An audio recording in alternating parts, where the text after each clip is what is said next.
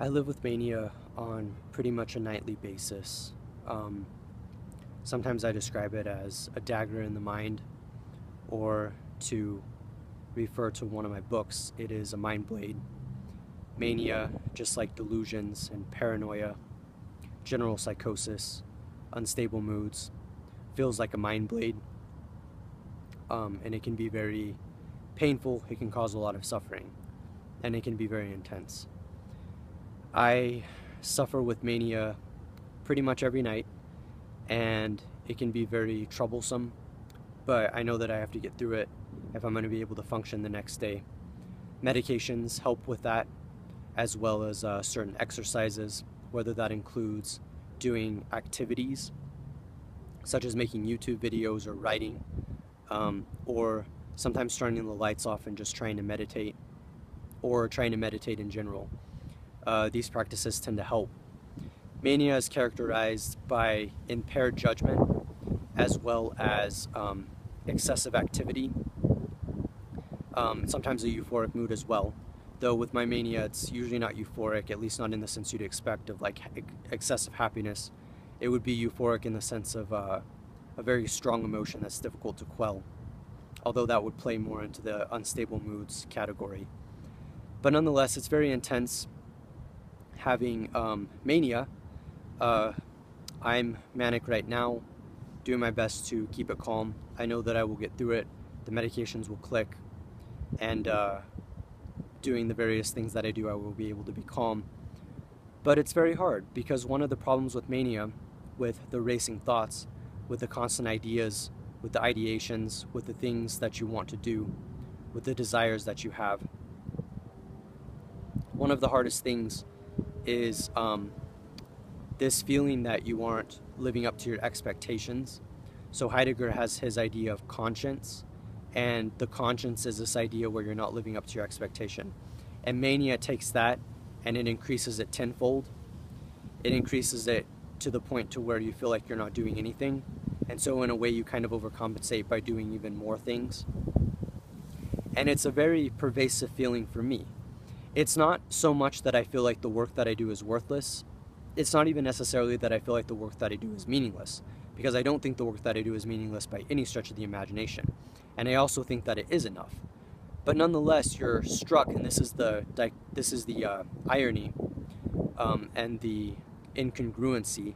But the idea is that when you're struck with mania, you still feel like you're missing something. You still feel like you haven't figured something out. You still feel like you need to continue to push towards something, whether that means doing an activity or whether that means thinking harder. And even if you're already exhausted, you still feel like you need to do these things. And so that's why even though I'm tired now, I still feel myself having a drive to do even more. And that's one of the confusing things about it. It is in a sense a double-edged sword. It's, to me personally, very confusing.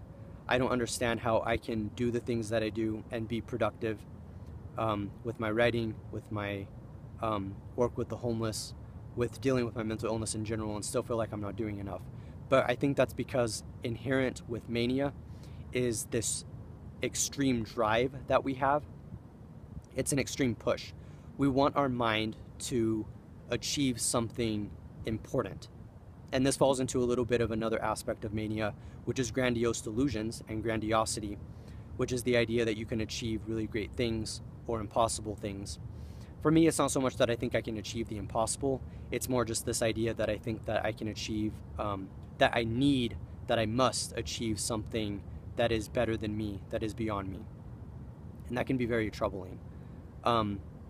Mania is in that sense very difficult to control, but I also realize that mania is a part of the process, and I understand that the drive pushes me, and that the racing thoughts are important for kind of helping me try harder.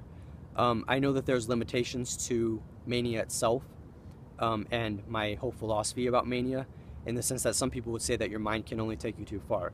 But I would admit that that's where I rebel, and I say, no, my mind is going to get me very far, and I'm going to make it get me far. And that's why I put myself through the ringer and force my mind to work hard, and that's why I go with the drive, because I feel like I need to work harder to make my mind meaningful and make my mind achieve what it desperately wants to achieve. And I don't even necessarily mean that in a grandiose sense. Um, I would also say that I don't necessarily like mania because it's a very unpleasant experience. You just have like this anxiety and this restlessness that can be very pervasive in your being and very difficult to cope with. But nonetheless, I also see it as an integral part to my life. And I understand that many people could not relate in the sense that they don't have chemicals firing in their brain that give them a manic experience.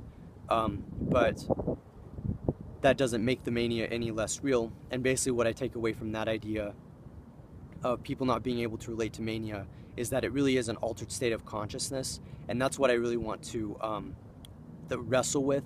And that's what I really want to maximize. I want to maximize that manic state. Whenever I'm in a manic state, I want to be able to push that to be able to achieve something important. And not important in any grandiose sense, not important in the sense that it's like better than other things that people have accomplished, but just in the sense that it's this very sincere and genuine pushing forward and this intense striving. I know this is very intense to talk about, but I wanted to talk about some of my experiences with mania. Just understand that I will get through this mania, but that I wanted to talk about it honestly and openly, express my story, and express that even though I'm manic now, I know that I will be okay because somehow I'm always okay, and I find comfort in that. So basically, if you wanted to know what it's like to be manic at night, to have what I like to call my midnight mania, this is what it's like. This is Phoenix, and thank you.